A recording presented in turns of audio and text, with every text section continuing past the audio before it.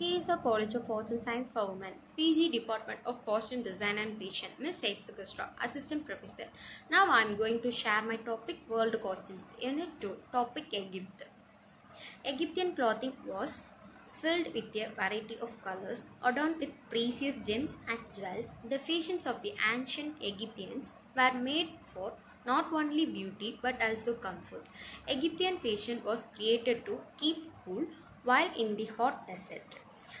Men from about 2130 BC, during the Old Kingdom, garments were simply constructed when wore wrapped around skirts belted at the waist. The style of dress was consistent across class, but higher class Egyptians were more finely crafted pieces. While women's clothing changed during the Middle Kingdom, men's clothing stayed largely static. The two most notable changes were the pleating of the skirts and the adoption of the triangular apron by upper class men. The statued ornamented kilt was held up by a sash and worn over a loincloth. Artistic relics from the New Kingdom show the largest evolution in men's clothing. New Kingdom art depicts the use of silk blouses with intricately pleated sleeves as well as more elaborate pleating of their skirts with sheer overskirts. Still, only wealthier citizens could afford these materials. Women during the Old, Middle and New Kingdom, ancient Egyptian women mostly wore a simple silk dress called a kalasis. Women's clothing in ancient Egypt were more conservative than men's clothing.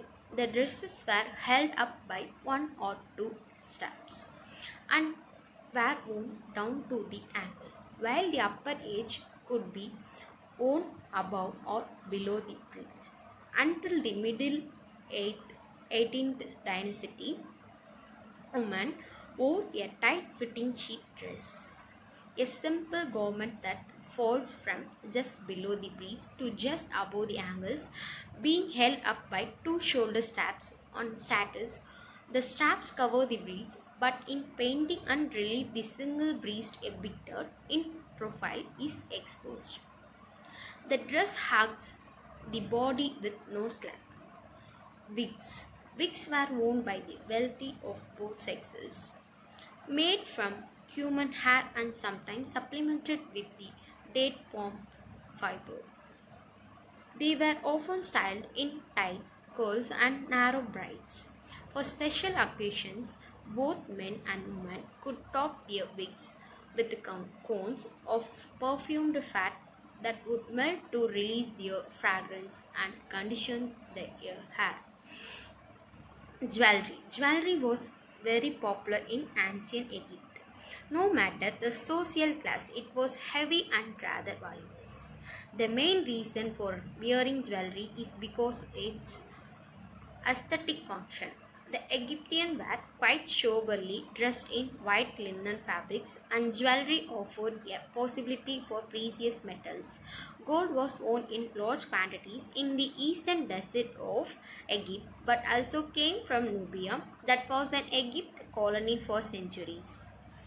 On the other hand, silver was rare and was imported from Asia. Therefore, it was silver that was often considered more precious than gold. The eastern desert was also an important source for colorful semi-precious stones such as cornelian, amethyst and jasper. Thank you.